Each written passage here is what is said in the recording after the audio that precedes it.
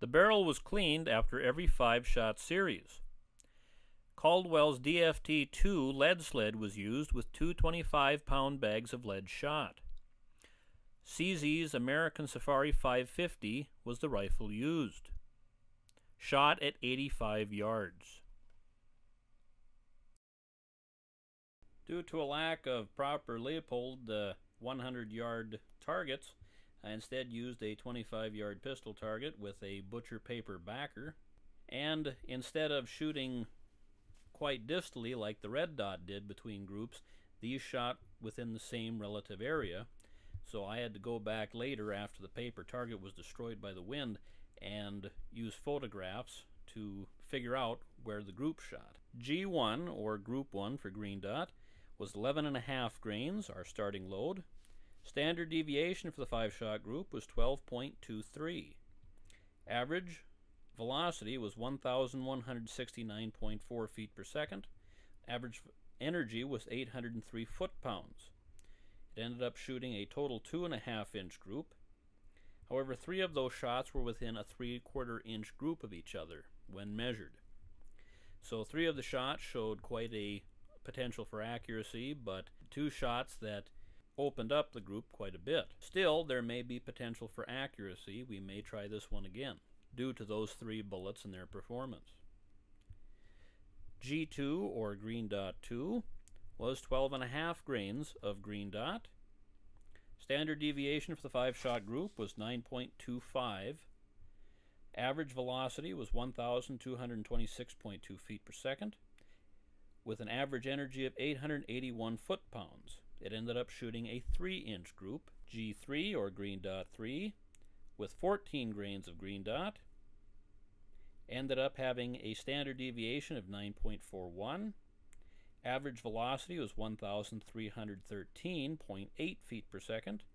Average energy was 1,012 foot-pounds. This ended up throwing the largest group at 3.5 inches. The most disappointing, G4, or green dot 4, had a maximum load of 15.5 grains, had the closest standard deviation of all 4 tested groups at 3.42. Average velocity was 1,391.8 feet per second. Average energy was 1,136 foot-pounds.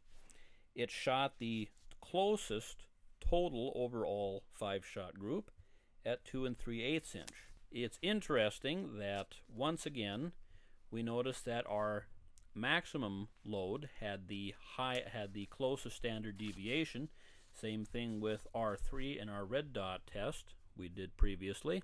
However, unlike the red dot, the green dot showed a consistent grouping of around 2.5 inches in or around to 3 inches, and was more accurate at higher velocity.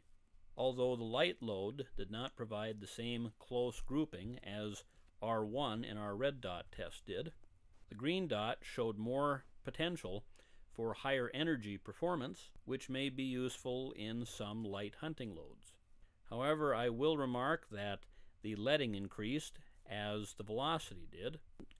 The 3 shots that we saw in G1 coming in at 3/4 inch of each other shows that the lower velocity still has the greatest potentiality for accuracy, even though the high velocity group came in at the closest total 5-shot group.